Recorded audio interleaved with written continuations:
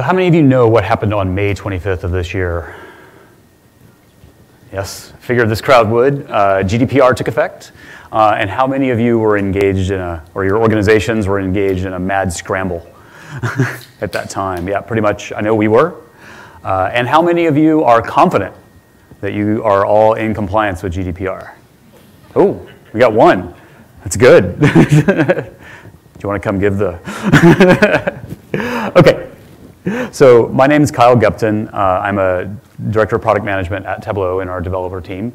And I work with our customers primarily in public sector, healthcare, and financial services to make sure we understand the needs of customers in those unique markets that tend to be highly regulated, which means I also end up working with a lot of legal stuff, which is why I kind of got involved in our GDPR effort. And so today I'm going to be basically talking about how you can stay on the right side of GDPR when you're using Tableau to analyze personal data. It's meant to be a pretty practical presentation. I'm going to start by covering the basics. Oops, there we go. Start by covering the basics of GDPR so we all have a common footing on terminology and so forth. And then I'm going to get into how you actually use how you can fulfill your responsibilities that you have when you're working with people's personal data. Because I want to check my assumption. Are people in here, or your companies, you're basically collecting data for people and then you're analyzing it and storing it and stuff like that? Yeah, that's what I figure. And so it's going to be a pretty practical talk about where data ends up in the Tableau platform so you can keep track of it, and security best practices and things like that. Okay, so few disclaimers. I am not an attorney. I kind of like legal stuff, and that's why I get involved in this, but I'm not an attorney. And interpretations of GDPR vary widely. There's a lot of stuff out there telling you what you have to do and everything to be compliant with GDPR, and a lot of it is just interpretation. The law, which is large and sweeping, is 88 pages in English. And a lot of the things that people talk about, like things like the right to erasure, is like half a page to 1 page. There are no technical standards that are part of GDPR. There's no technical guidance.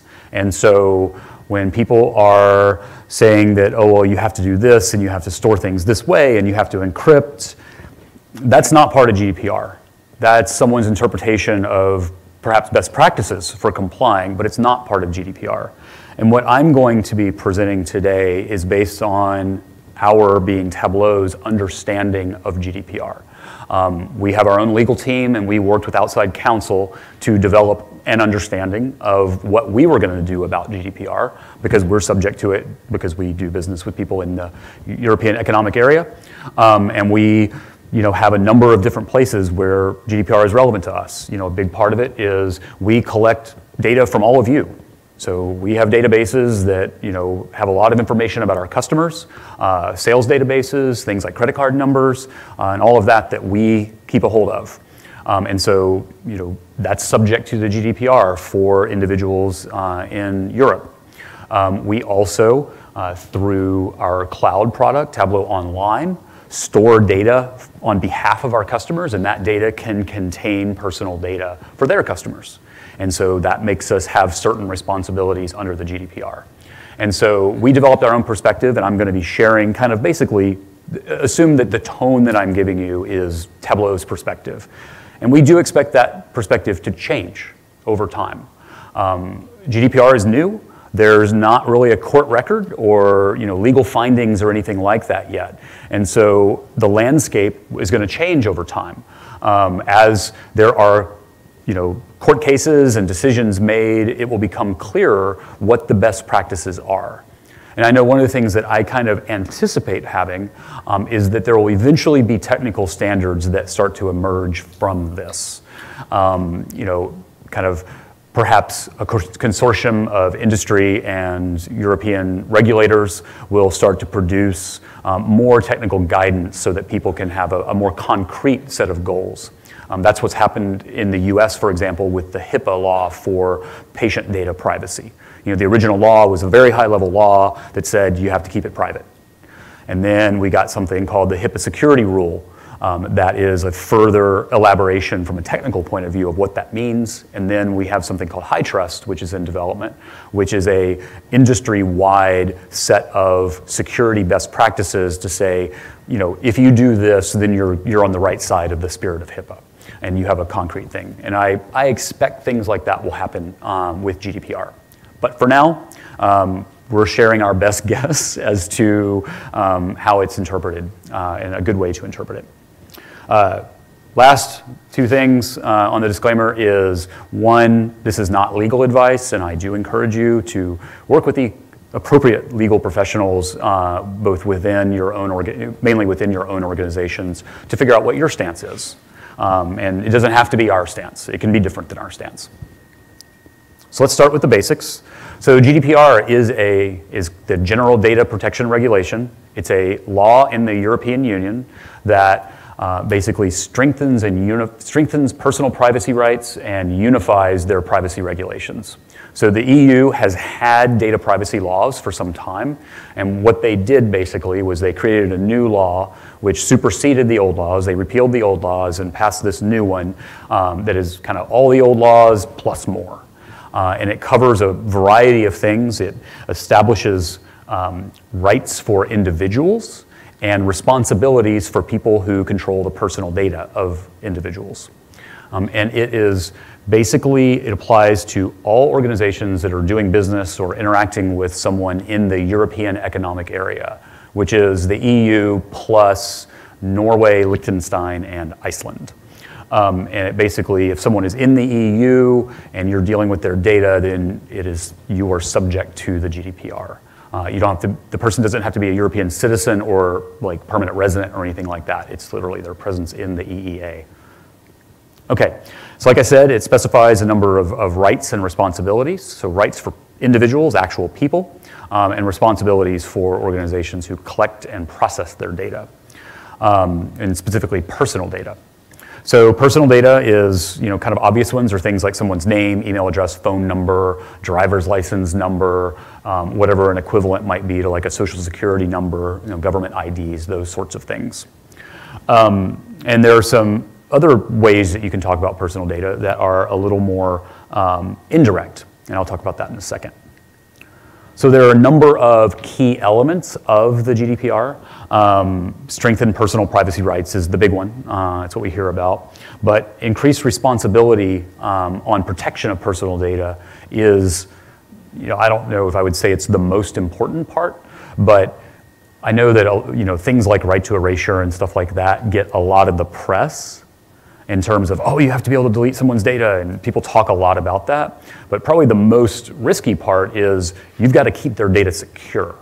And I know when I was working with our legal team, for them, the most important thing to us as a company was making sure that all of your data as customers doesn't get out into the wild, and even more importantly, that if you're storing data in Tableau Online, that stays secure. That's like the thing that we're like is the biggest risk for us, are those things. We've gotten a couple of requests for people exercising their rights, but that's been very minor compared to our responsibility to keep data secure. So there are things like mandatory reporting for breaches of personal data. So you can't, like some people recently have a breach and then not talk about it and kind of hide it. You can't do that. And there's other things like rules for transfer of personal data outside of the EU. And then, of course, like I mentioned with the right to erasure, the right of an individual to ask a company, for example, to remove their data from their systems. So a little more definition about what these things mean, because I'm going to use some terms. So these are, please don't try to read it. This is actually text from the law, from the English version of the law. So basically personal data is, first of all, information about an actual person. It's not about a company, it's an actual real human being. And it's information that can be used to directly or indirectly identify them. So direct stuff is like, ID numbers, like driver's license or email address or name. Indirect stuff might be like a collection of characteristics that clearly describe only one person.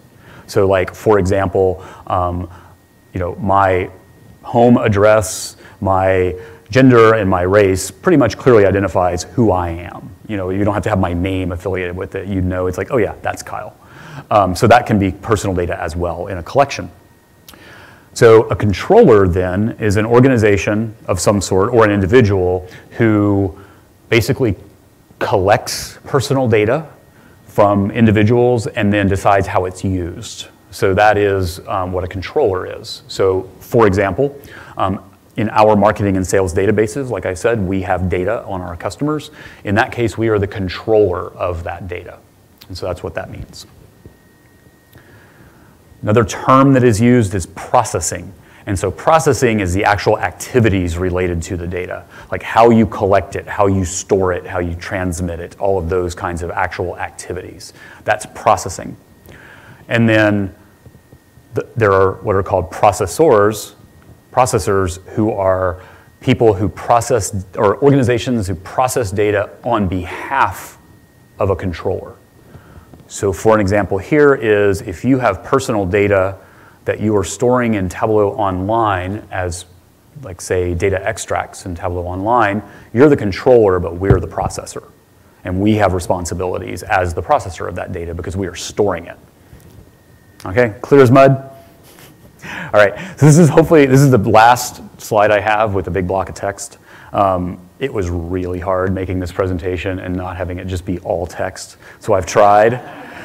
You don't get to talk about legal stuff and be like, oh, how do I make a cool image about legal stuff? That's kind of hard. So I've tried, and I'll show you. Okay, so fulfilling your GDPR responsibilities. So that's basically what this talk is about now that we've gotten past the basics, is you have responsibilities as the holder of people's personal data, and you need to be able to fulfill them. And so I'm going to be talking about how to fulfill the ones that relate specifically to your use of Tableau. There are other responsibilities you have that I'm not going to talk about, and they are probably things that the people in you all don't have to worry about. Things like, what is an appropriate privacy policy for your organization? What is the way that someone consents to share their personal data with you? Those are all responsibilities because, there are parts of the GDPR that talk about, when you ask someone for their personal data and tell you how they're going to use it, it needs to be in kind of plain language. It can't be in legal jargon. So those are responsibilities as well. I'm not going to talk about that stuff anymore.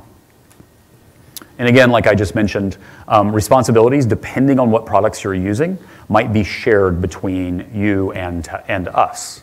Again, that's relevant specifically for Tableau Online, where we are storing your data, or potentially storing your data. Okay, so in terms of in terms of the responsibilities, there are basically kind of 4 steps that you kind of have to go through, 4 things that you need to do. And this is kind of a boiled down, all right, what's an outline of a best practice of how you can go about doing this. First thing is identifying it, knowing where it is. Second, making sure it's secure. Third, governing access to it.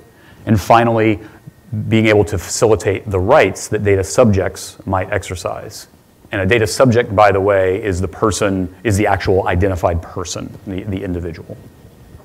So let's talk about identification, because that's kind of the real first step is you need to know what personal data you have and where it is. Because you can't control it, you can't keep it secure, you can't delete it and all those things if you don't know where it is. And that's actually a pretty challenging thing to do, is find out where everything is. And it's going to be really interesting. This is one of those vague areas. It's going to be really interesting to see, like, how far does it go? When things are decided in court, how far does it go? Because people say things like, oh, if you have, data in a database, any backup tapes, any of that sort of thing has to be in there. And some of that just becomes like, how do you do that? How do you actually track that and do it in a practical way? So it'll be interesting to see how this develops over time. So in Tableau, however, you need to understand kind of where personal data can be. And there are 2 broad categories of personal data that can end up inside of Tableau. And by that I mean in desktop, server, online, and so forth. So first is, obviously, and the biggest source of it is data sources. So these are your databases, your files, Excel files, CSV files, and so forth that can contain personal data. And then there's also personal data that can be stored as part of user accounts on Tableau Server and Tableau Online, and Tableau Public. And so there's a lot of talk about how important that aspect is, because it's like, you know, your company has a user account for you on Tableau Server. And yeah, your personal data is there, but it's really not that much. You know, it's some activity logs, name, email address, but it's stuff that the company kind of already has. But I do want to be complete and talk about this because people do bring it up. Especially I've gotten lots of questions from our German customers about this because they are really on this subject and had very strict rules about it before GDPR. Okay, so personal data in data sources. So you have pointed Tableau at a data source and started analyzing data from that data source. So first thing to know is you need to figure out what the personal data is. And there are lots of ways that you can find this personal data. You can look through your databases. You can use data cataloging software that allows you to affiliate metadata to say, this column in a database contains personal data so that you can find it and so forth. In Tableau, right now at least, the best way to find what might be personal data is to search your fields for names that have names that are obviously like, name, email address, things like that, phone number. We are working, I can't talk too much about it, but we are working on better ways to be able to tag and affiliate metadata with fields and so forth so that you can do this sort of thing in a more structured way. And then there's another thing that's coming up that I want to mention. We talked in the opening keynote about our increased relationship with Amazon AWS. So one of the tools that they've recently been developing is something called MACIE. MACIE. And what it is an AI-based tool for scanning data that is stored in Amazon S3 cloud storage. And it basically can go through and you just dump stuff in there, databases, files, whatever, and it can go through and basically alert you to say, it's like, okay, we think we found this stuff here that qualifies as personal data. And it's an AI learning algorithm, so you can kind of train it to make it better.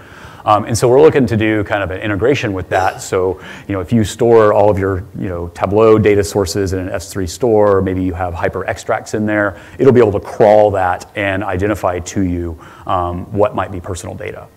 So this is kind of a task that ultimately is going to have to be done by computers, I think, because it's just not practical for people to go trace down all of this stuff. There's going to need to be automated tools, and those kinds of things are under development with tools like MACIE at AWS, and we look to integrate with them so you can have a good flow of understanding what personal data has touched Tableau at some point. Okay, so now you know that you've got personal data in Tableau. Now, where can that data end up once you've hooked up Tableau to it?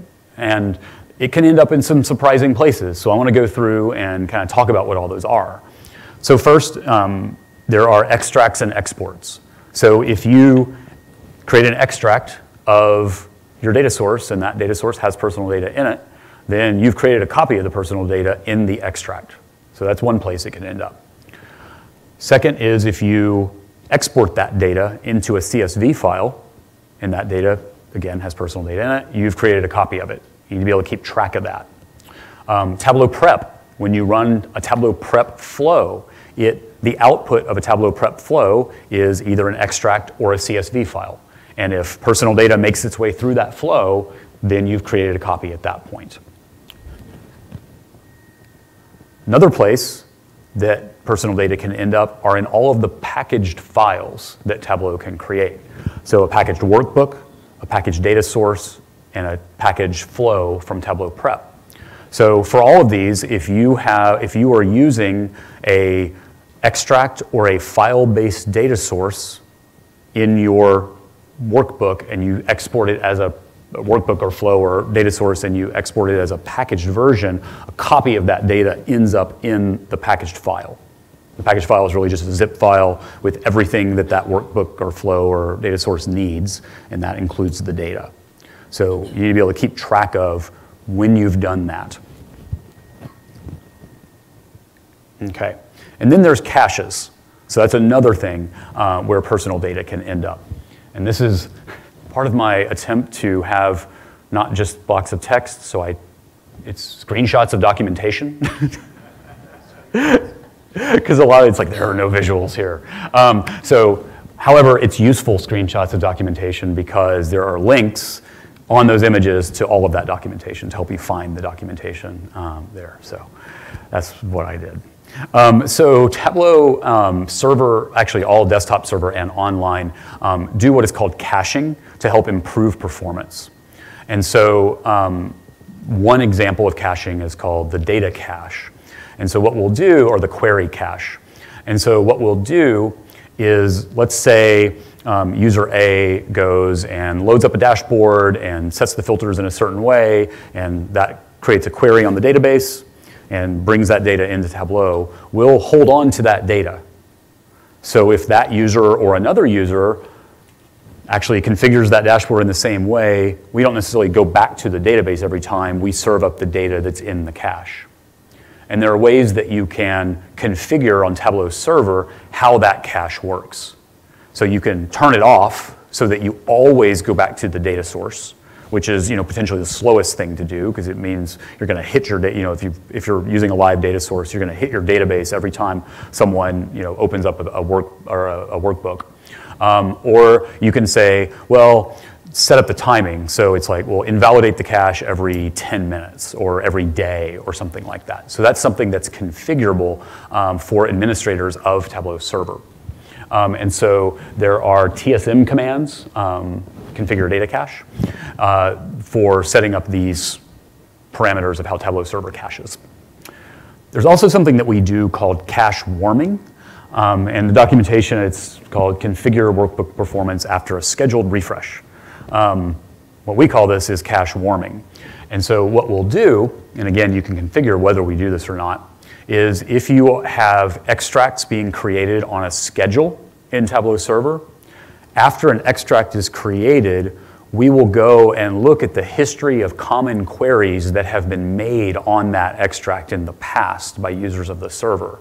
And we'll go ahead and make the query of the extract and cache it at that point.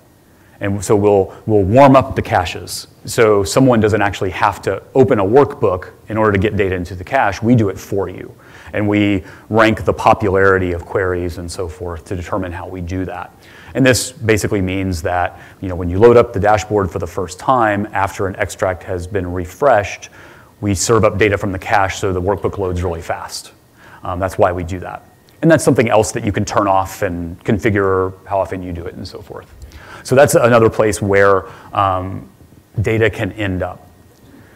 Now, whether it's important from a legal perspective to know this and do anything about it is super debatable. But I just want to make sure you have the knowledge of, copies of your personal data end up in places that you might not expect. So user accounts as well, I mentioned, have personal data. So in general, user accounts themselves hold a small amount of data, like an email address, maybe a phone number if someone types that in, someone's name, and so forth. That's the kind of data. But there's also Tableau, both server and online and public, keep historical logs of what someone has done on the server.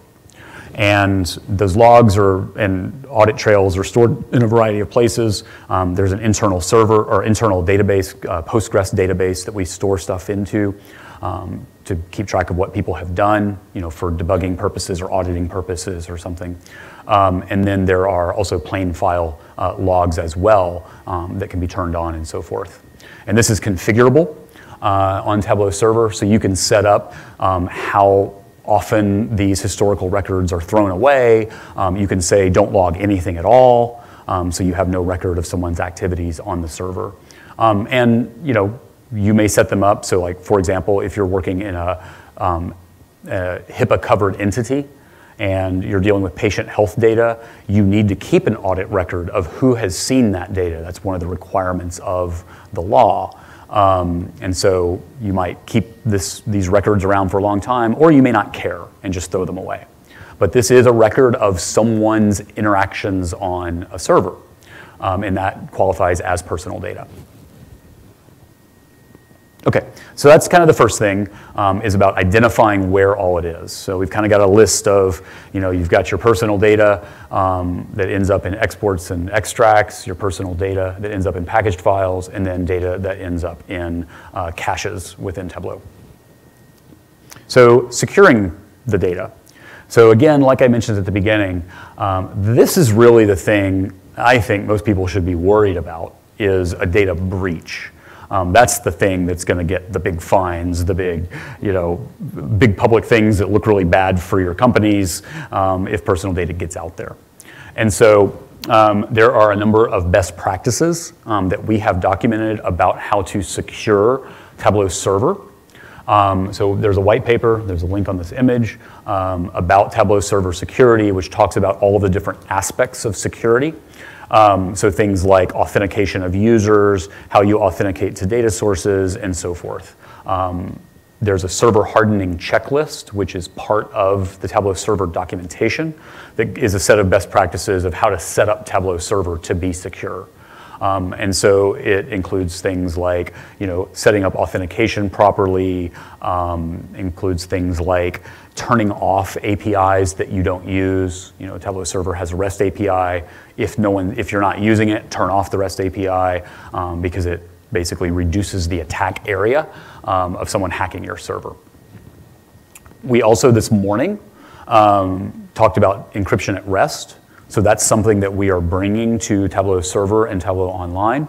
And that means that if you have an extract that's being stored in server, you can encrypt it with encryption keys that only you have.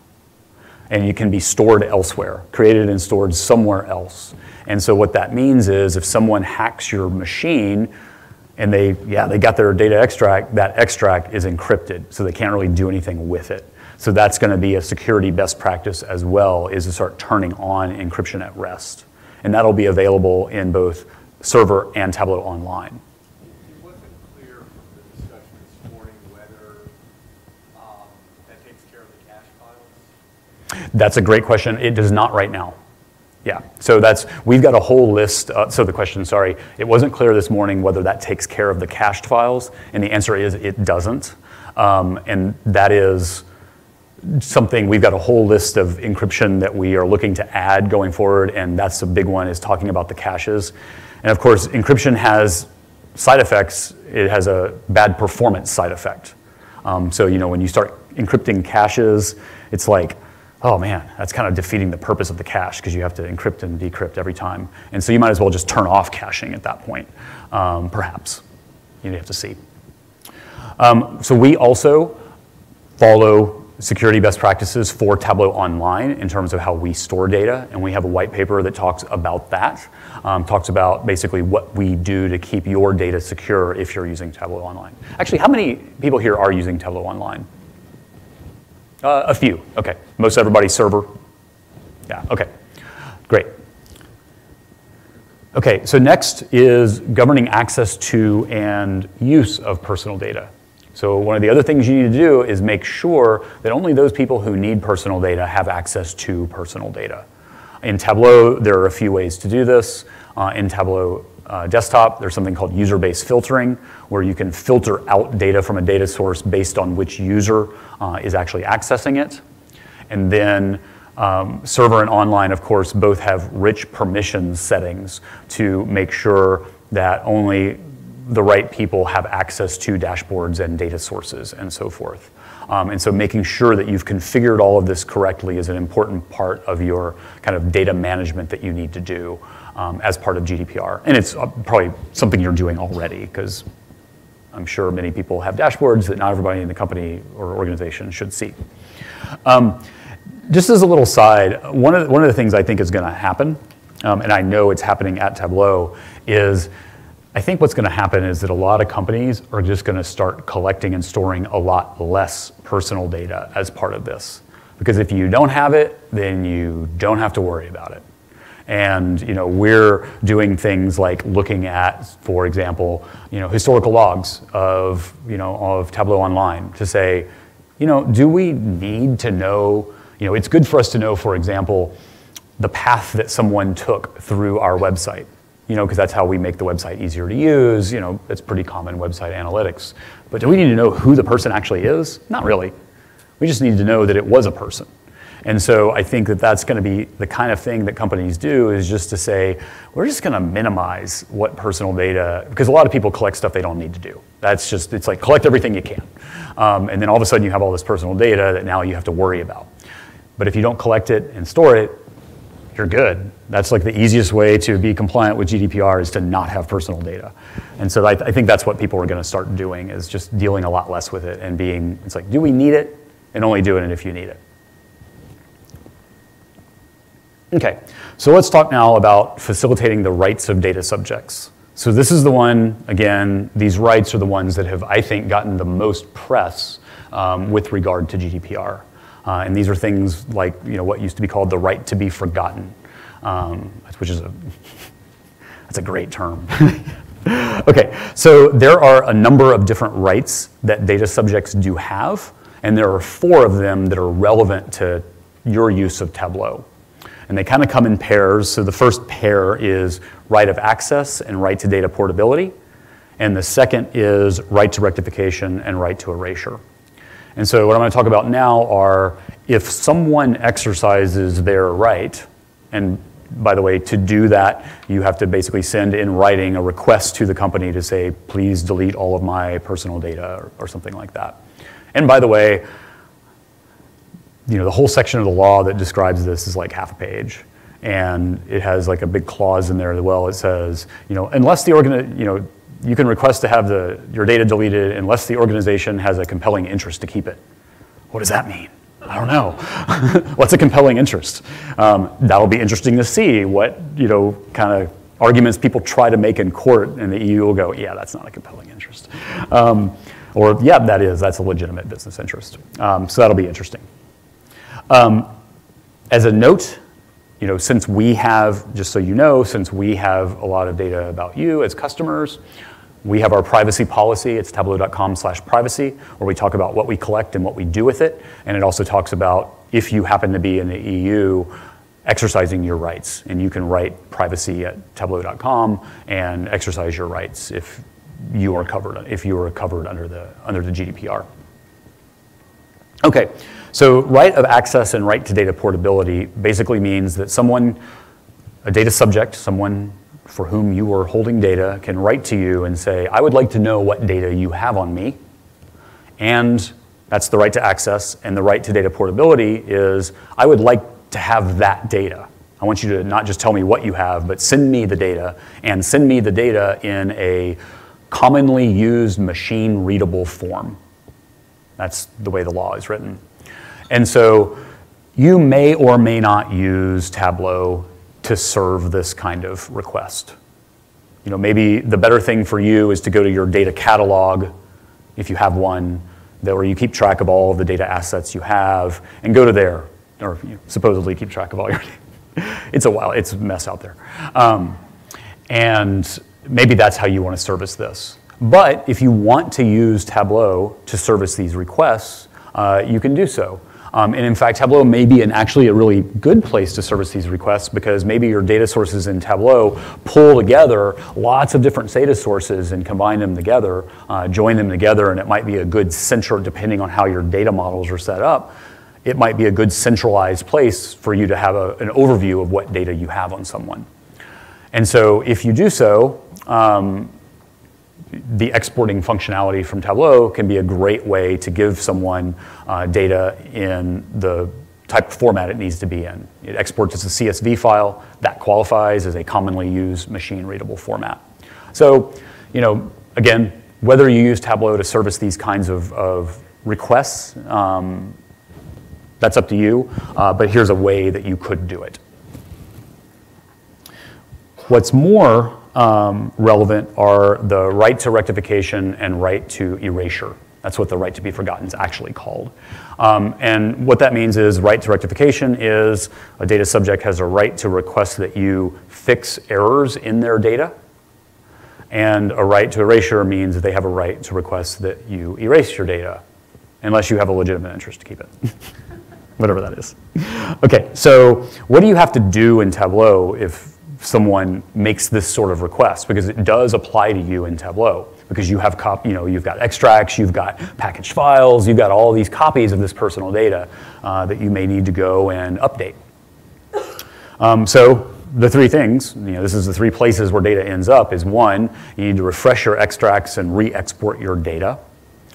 Second would be to recreate any of the packaged files that you have. And third, you need to clear the caches. And again, I'm going to say it's up to interpretation how far you really need to go. Do you really need to clear the caches? I don't know. GDPR didn't say so. It says you need to delete the data, but caches are kind of weird because they, if you don't change the configuration, they delete themselves after a time. The way the law reads is you just need to delete the data after a reasonable amount of time. It's not like it has to be done within a week or something. These caches are also not that accessible. It's hard to figure out where they are and get at the data that's in them. So it would be up to kind of your organizations, like how far you want to go. And I know the position we've taken is we go to a reasonable lengths to do so, to delete data.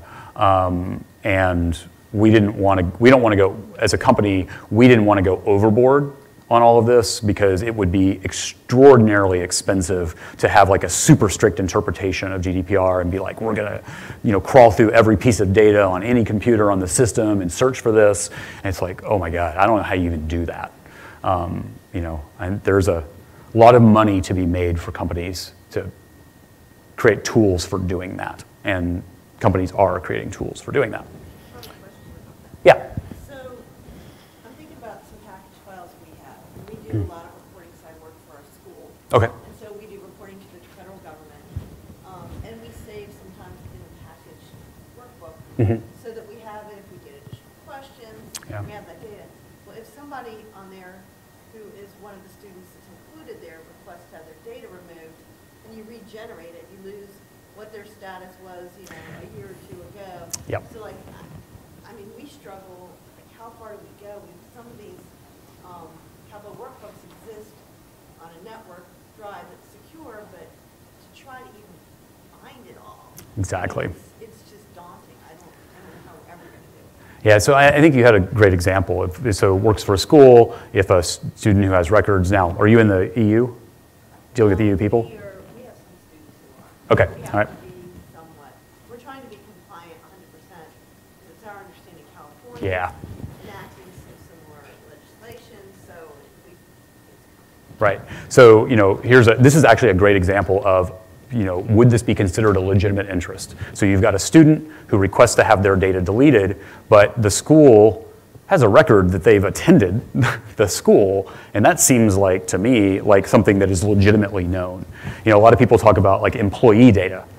So, one of our employees in Germany has a right to request Tableau remove their personal data. Well, what does that mean? It's not like you could ever go to the point of it's like the employee never existed. You've gone through everything and removed all traces of the existence of the employee. That's certainly not, so that's going to conflict with a lot of other things. And so this is where there's like a lot of ambiguity as to what this means. And I don't have an answer.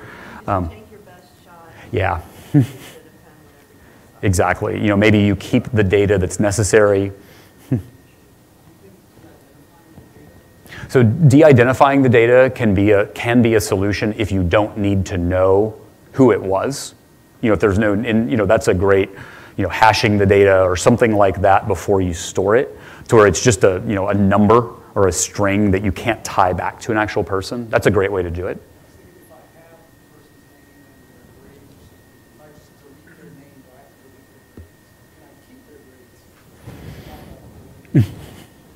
I don't know. It's a good question. Do you keep grades, delete names? I don't know.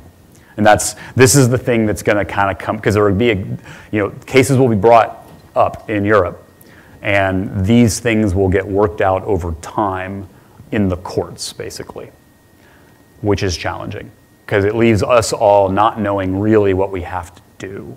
But that's how these things work. That's how, HIPAA was kind of the same way. And it's become much clearer over time what all of the accepted best practices are that qualifies. So yes? Does it only apply like person and personal information, or how about like entities like companies and stuff? Can they ask like to like rectify data? A company? Yeah. So that's good. So does a company have a right to ask this? No, it's a person. But sometimes people have personal contact information that's tied to specific accounts. If the person requests to do this, how does that work? Yeah, I don't know. Where it's like the company has a relationship with another company, but there's personal data about the employees as part of that. Yeah, that's a good question. Yeah, I mean, again, if you read the law, you understand why you don't know, because it's super high level. It's a bunch of kind of principles often. It's not, laws don't specify, they don't go into that kind of detail. And that's the kind of thing that, it's tough. It's, I don't have any other way to spin it, that it's super vague, what you have to do. Yes? So similar to HIPAA, it's pretty vague, it says make your best shot. Yeah. Do you anticipate that's also the same with GDPR? Make your best effort to be compliant? Is it, you're making your best effort. I would imagine if your company were bought before, had a case brought against you, you're not complying with GDPR, and you actually had a program and you made an effort to do something rather than just ignore the whole thing, that's gonna matter, at least in terms of the penalties. They may still say that you didn't do it right, but if you took a good faith effort as a company and tried to do something and tried to do the right thing based on your understanding, I would imagine, again, and this is just me, I would imagine that that would, if they found that you violated it and there were penalties, that the amount of the penalties would vary based on it. But if you're a company who's just flagrantly violating it, collecting a bunch of personal data and storing it on an open web server somewhere, they'd probably come down pretty hard on you for that. So, yeah. Okay, so let's talk about how to do some of this stuff. So if you need to update your extracts, the best thing to do is, first of all, you need to do a full extract refresh, because you can do full refreshes or partial refreshes. Partial refreshes don't delete things, they just add things. Full refreshes will recreate the entire thing with all of the new data, any change data if it was a rectification type thing, or any deleted data if it was an erased thing. And then, best practice here is just set up regular full extract refreshes and have them scheduled on your server or your online account. So then what is, any data, if any data source that you've hooked up to Tableau and are making extracts from, you change that data source, within some period of time, it will be deleted. And so that's like a good, it's kind of a set it and forget it type thing. It's not something you have to go back and do manually. The new Tableau Prep Conductor, which allows you to schedule Tableau Prep flow runs on server, will be the same way. So if you are basically, not just creating an extract, but also, doing a bunch of data preparation and joining and everything before creating that extract, schedule that. And then if data changes on the data source, eventually in some period of time, those changes will flow through to the extracts or exports that you've created from Tableau. Next thing to do is to recreate the packaged files themselves.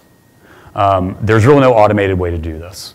So that's something it's good to keep track of these sorts of things.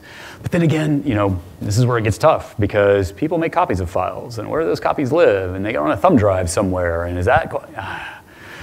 how is it practical to do this? I just don't know. I'm fascinated to see how this thing is gonna work out over time. And then clear the caches. So a couple caches you can clear. There's a cache on desktop called the Tableau Desktop Query Cache.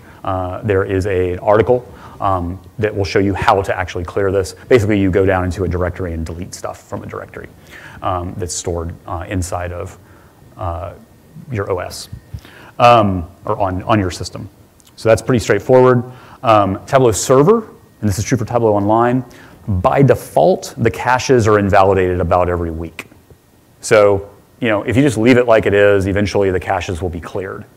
And so, we don't keep stuff around forever, because then your data would be not fresh if you were getting it from Tableau. So, my image here, if you change your data on October 1st, the caches will be updated by October 8th, more or less. There are other factors in these sorts of things, but more or less. But again, like I mentioned earlier, you can determine how long things are kept in cache in Tableau Server. That's a configurable option, and I had the link to that documentation in the previous section. And there is also a way to just go through and clear the cache manually with a TSM command. So you can just clear the caches and flush them out. So that's another way you could set up you could have a script that runs this command that executes every so often to just go in and just hard flush all the caches. That would be another option that you have in Tableau. And then, of course, if you're dealing with user accounts and you're worried about personal data that are in the user accounts on your Tableau Server installation, for example, when you delete a user, the primary stuff from the database is deleted.